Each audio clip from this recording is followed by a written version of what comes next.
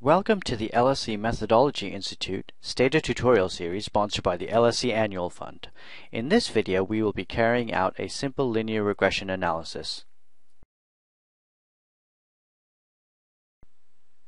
In this tutorial, we will show how to run a simple linear regression.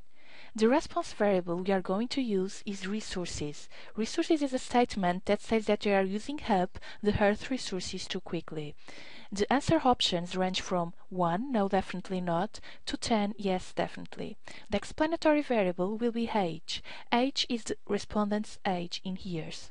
To run the simple linear regression, we just have to type in the command line regress, followed by the response variable resources and explanatory variable age, and type enter. So now that we have the output from STATA, let's have a look at what some of this output means. First, let's look here at r squared.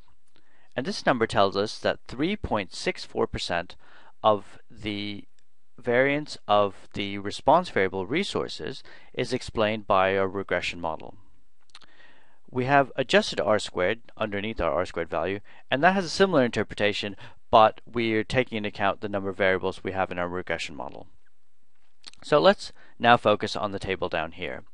What we see is resources, our response variable, then age, our explanatory variable, and then underscore const, which is the constant in our regression equation. Now, for age and the constant, we are given the regression coefficients, the standard errors, the value of the t-test statistic, the corresponding p-values, and the 95% confidence intervals here. So what we're interested in finding out is whether or not there's any evidence of a linear relationship between age and resources in the population. And to do that, we run a hypothesis test. Our null hypothesis is that there is no linear relationship between age and resources in the population. In other words, this coefficient here is equal to 0.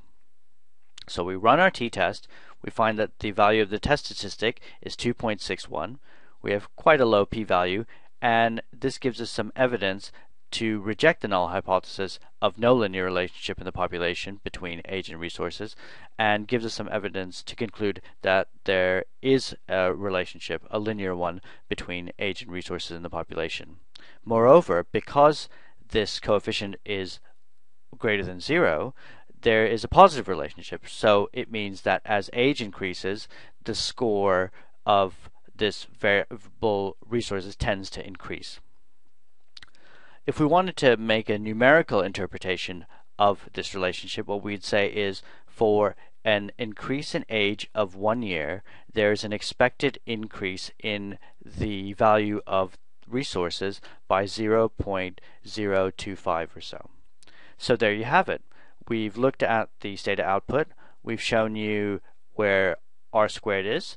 We've looked at this table down here, found the coefficient, run a hypothesis test to show that there's some evidence of a relationship, a linear relationship, between age and resources in the population. So that's all for now. Goodbye.